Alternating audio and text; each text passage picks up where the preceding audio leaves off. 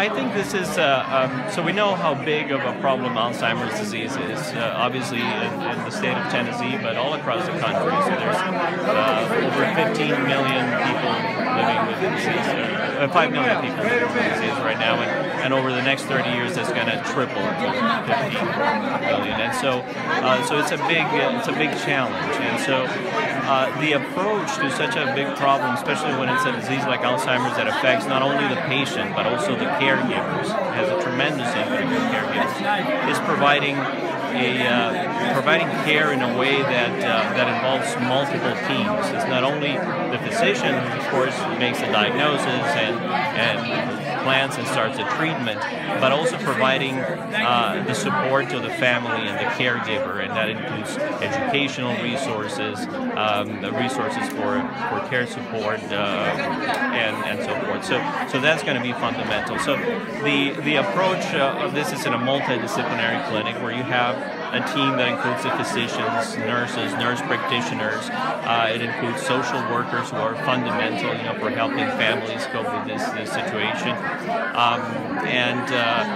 We have actually at the University of Virginia something we call the Care Coordinator Program, which are people who continue to be in touch with the patient after they leave a visit.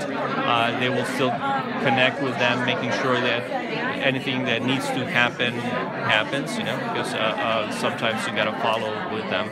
And so this kind of approach is going to be important for making a difference. The other big aspect of this is growing the research work in the institution here. And so, as I mentioned earlier, there's been a lot of progress that has been made. I think we have a better understanding of the things that lead to Alzheimer's disease, the processes that occur in the brain that lead to Alzheimer's disease. But there's still a lot that needs to be learned. We still don't know exactly what the cause of the disease is. We know that it can present in many different ways, and so we need to do research for understanding the disease, and then also research that will lead to ultimately a cure.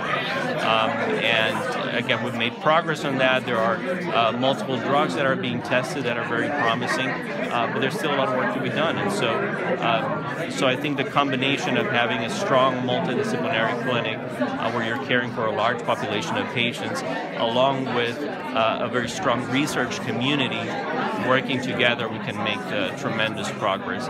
And I think University of Tennessee here is very well positioned to achieve that, and with the support of the Pat Summitt Foundation, the East Tennessee Foundation, and the contributions from countless people who are really very engaged and involved, we're going to truly make a difference.